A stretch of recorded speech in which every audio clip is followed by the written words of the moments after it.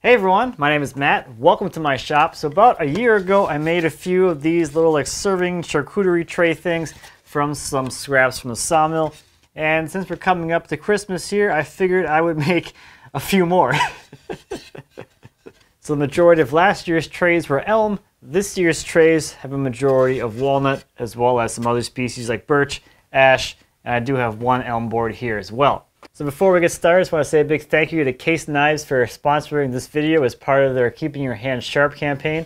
I'll tell you more about Case as well as their campaign later on in this video. So let's start making all of these. So to get started, I went out and raided the firewood pile. These are some pieces I cut up from the offcuts from turning a log, which is cylindrical, into something rectangular. One of the things I do like about this project is it allows me to kind of go through the stack and be a little nostalgic about the logs that these things came from. So one of the piles was getting towards the bottom and I found a bunch of these walnut pieces. These are from the very first chainsaw milling video that I ever did. So that means that these things have been sitting out on the firewood rack for about 4 years now. And you can see at this stage, they don't really look like much. So the last time that I made these, I made a video about the overall process. That video more focused on the overall prototyping process. I didn't really have an idea of what I was making going into it, and the video is focused more on finding the design and just having some fun in the shop. I'm going to switch things up this year and focus more on the batching side of things. So for this video, I'll be recording the full sequence of the entire process, so I'll be able to see exactly how long each step takes and be able to share that with you. So in every shot, I'll have the clock in place so you'll be able to see how long everything is actually taking. And this video is actually inspired by an email that I got from a viewer after I posted the original video. He was asking how long it actually took to make an individual tray, and I didn't really have a good answer for him. I guessed maybe 15 to 20 minutes, but when I'm recording my videos, I'm more focused on making the videos and not so much how long the actual woodworking process takes. So I don't really know how accurate that estimate was, but we're going to find out for sure. So this first milling process is going to remove a lot of the waste material from these boards. They're all different sizes, thicknesses, and shapes. And since they're just sitting in a firewood rack, they're not going to be very flat.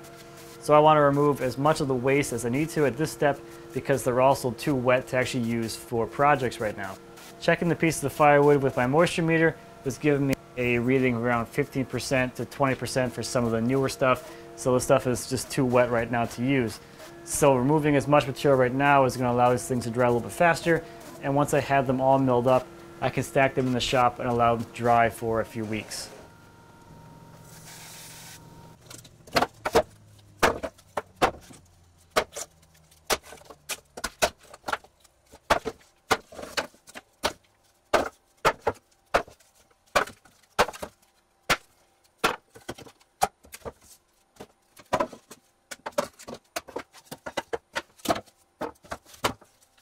So these have been sitting stacked in the shop for a few weeks, and when I brought them in here, they were reading about 16% or so, and now they're reading about 7.5 to 8% or so.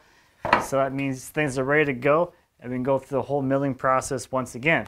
Now one thing I did do is last night I came through and I did some epoxy fills in some places just to kind of clean things up a little bit so those are taken care of so we can mill them all down and not have to worry about any more epoxy. So I add another 20 minutes to the board, and we will get back to the same exact process all over again. The only difference this time is all we're doing now is just bring these things back into flat. As they've dried, they've distorted a little bit, as you'd expect. We just want to bring them back to being flat again. Some of the boards weren't totally all cleaned up as well, so some of them still have some rough marks on them. So at this point, we'll run through the entire milling process once again and take everything down to final thickness. Now if you wanted to, you could plane these all down to one standard thickness. For me, I like a little variety, so I'm just going to plane them down to whatever thickness they end up being. So technically, they'll all be different thicknesses. So the next step is going to be to cut these down to final length, just trim up the ends, get rid of any dirt and checking and things like that. And what I like to do at this step is just kind of keep the goofy angle that might be already on the ends for when I cut this into firewood. That way things don't look super perfect. So I'm not necessarily going to put this thing up into the fence and make that cut. I'll angle it whatever way it needs to go, stabilize it, and then feed it through so I keep some kind of odd angle on the end. I think that just gives a little more of an interesting visual look. So it's time to start firing these through this step.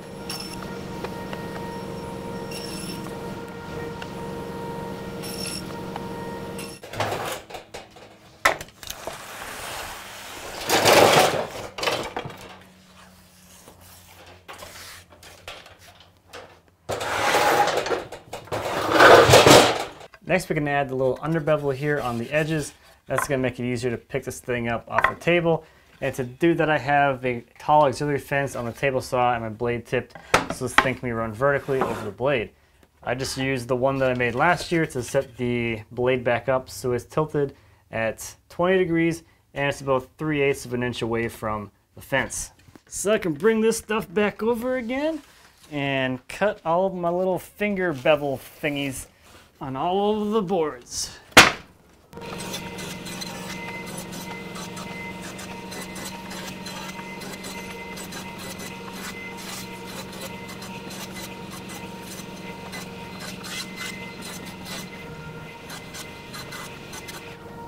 So really that's about it for construction, and from this point forward it's all finish prep and then finishing.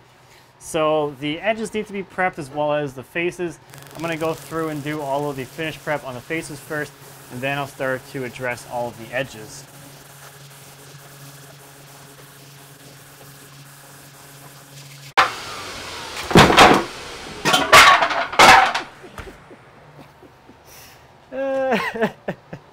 Of course.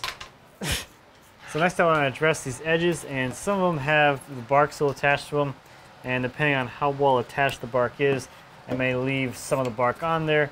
I know, like for this, for instance, this bark isn't going to just fall off. This is the same stuff I used to make my son's bed. So for the walnut at least, I'll strip away the outer bark and leave the inner bark, which leaves a pretty cool pattern, and I really like it.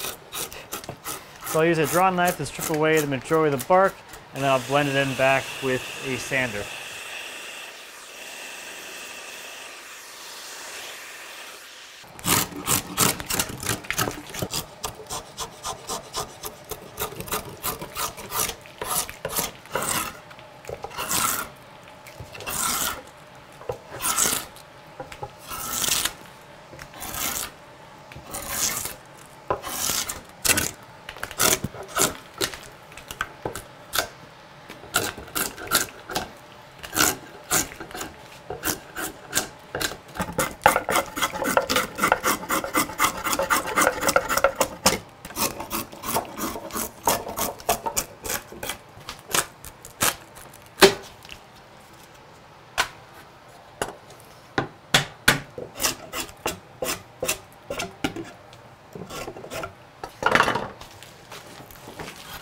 So now that the sexy hand tool interlude is over, it's back to finish prep.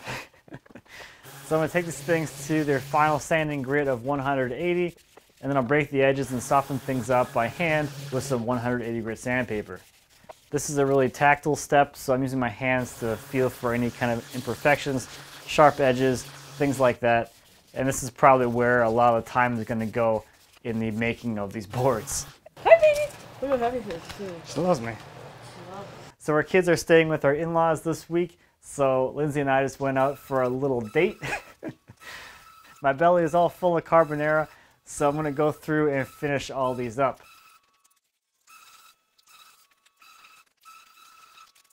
So I just cleaned off all the boards with some compressed air, and now it's time for the last detail before finish. Go ahead and sign all of these boards. I'm pretty sure this is the most things I've signed in one sitting, besides the time I closed on my house. So there we go, I got all the boards laid out, and now it is time for finish, which is pretty super exciting. There's a lot of boards on here. I'm really excited to see the color and figure pop in them. There is a lot of interesting color and character for Firewood. So for the finish on these, I'm just going to give them one heavy coat of salad bowl finish, and that should be plenty for these things.